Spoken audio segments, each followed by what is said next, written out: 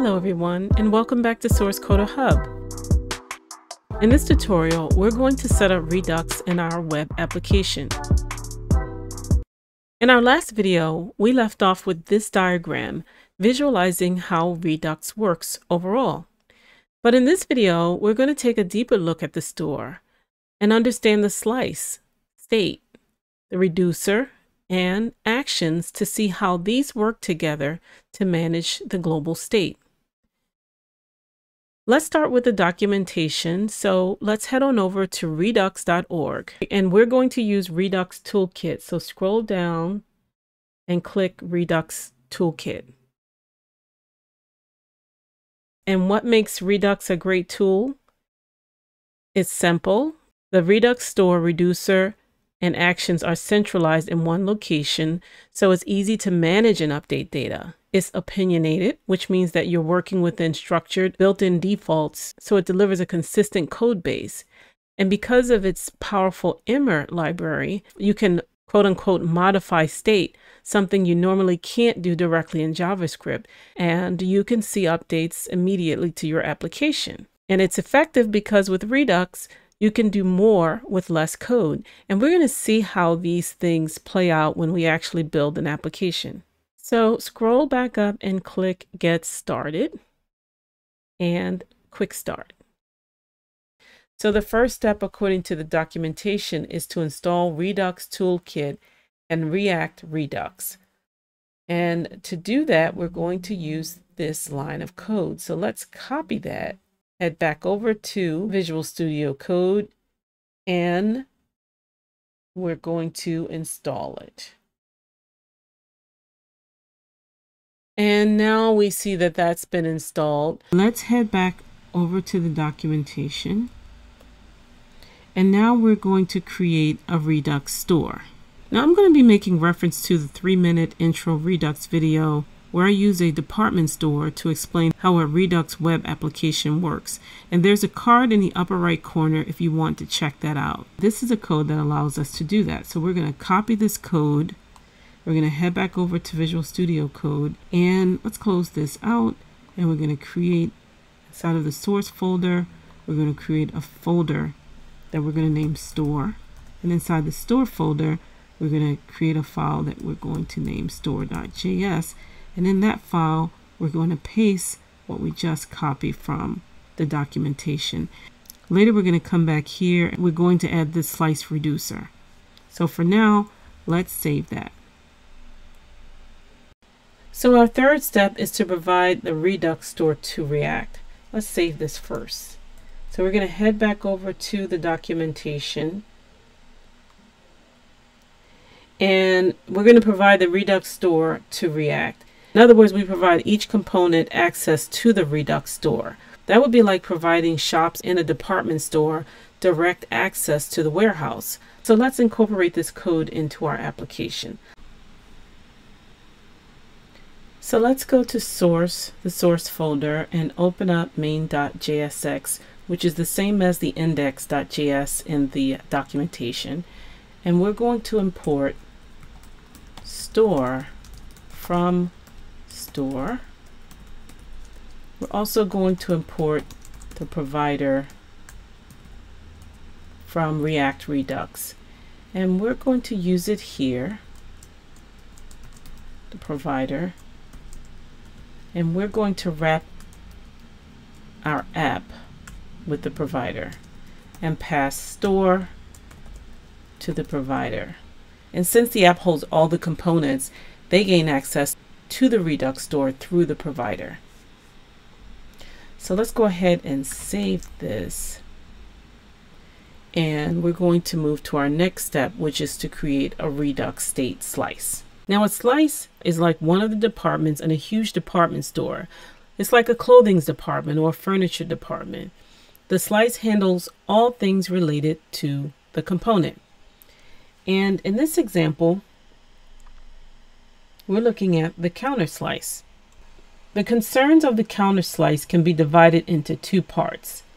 The first part is the state, and it has the name counter.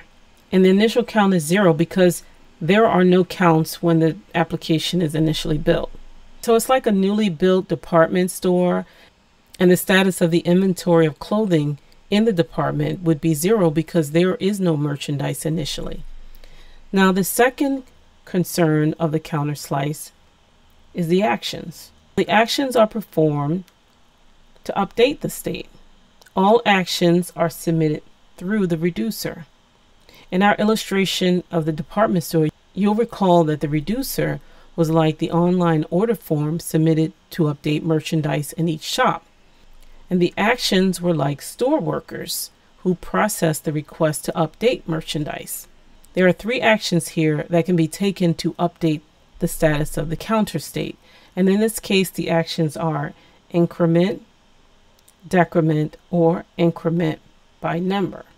And at the bottom, we need to export the actions as well as the reducer slice so that it's accessible to the components. And this is what this last piece of code does. So let's go over to the application. And here we're going to create a folder for our slices with the name features. So in the source folder, we're going to right click and create a new folder called features. And inside the features, we're going to create another folder that we're going to name posts. And let's just head back over to the counter slice. We're going to copy this code. We're going to go back over to Visual Studio Code. Inside the post folder, we're going to create another file, and we're going to name this post slice. Oops. Post slice.js.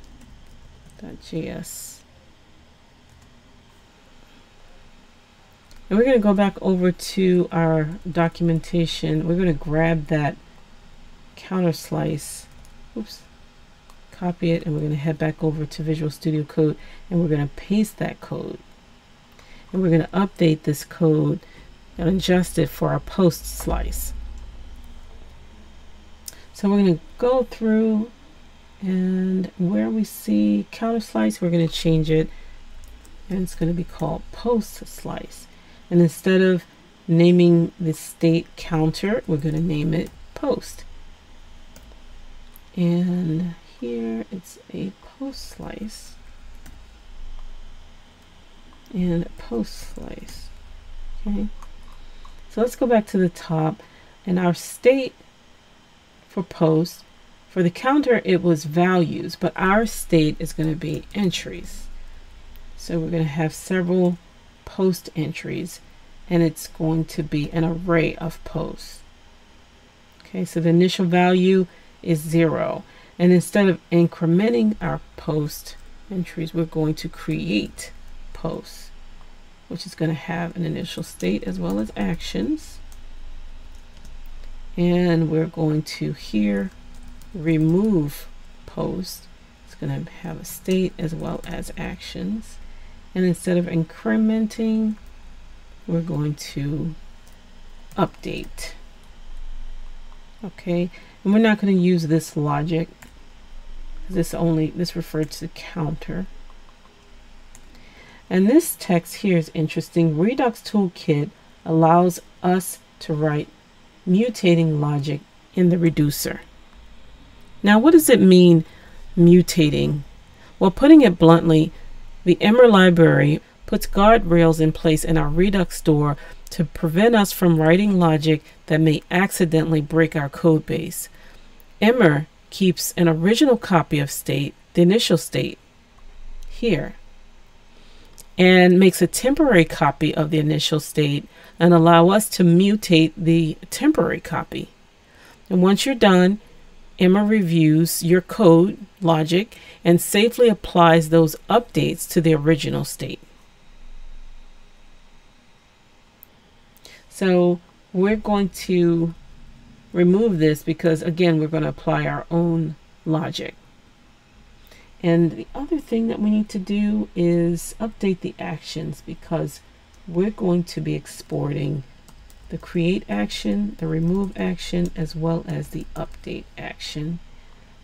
Now that we have our post slice, we can go back over to the store. We can add the post slice reducer to our store. So we're going to name this post, and we're going to import post slice, but we want to make it clear that it's the reducer that we want from the post slice. So it is post slice, but it's the reducer part. So we're going to just make that clear by changing the name, and we can save that. So let's close all of these folders. And one question that came to my mind when I was learning Redux is, why is this folder called features and not slices? Well, let me start by saying that it's fine to call it slices. In the documentation, the idea is that inside this features folder, you would create separate folders for all the main features of your website. So the post folder would include not just the post slice, but also the post component, the CSS file for the post components, as well as any other logic and files related to post. Now let's just say there was logic related to members. Then inside the features folder, there would be a members folder, and inside that folder, there would be a member slice, the members component, the CSS files for the member component, and then there would be any other logic and files related to members. And the thought is that this architecture would make it easier to maintain the application as it scales. And just to reiterate so it's not confusing, in our web application, our post slice handles all things related to posts. This includes state, the current status of entries, as well as the reducer, which processes and manages actions in order to update state or entries. So what's the goal of all of this entire Redux process? It is to manage and update data in state and share data to our component. Ultimately, users experience the most up-to-date data in the user interface. In the next video, we're going to build the component. Before we move on, I want to send out a huge thank you to our 24 subscribers, 3 of whom also subscribed to the newsletter and completed the survey. The results are in, and what is the top request? Not surprisingly, these React-Redux tutorials. So I will complete this series first and then take a look at the survey in a couple of months to determine my next series. If you found value in this tutorial so far, don't forget to like and share this video. Also, subscribe to the channel and hit the notifications bell button. If you want to be the first to know, connect to the Hub, Source Coder Hub's newsletter. Together, we share knowledge, code, and community. Thank you for joining me, and I'll see you in the next video.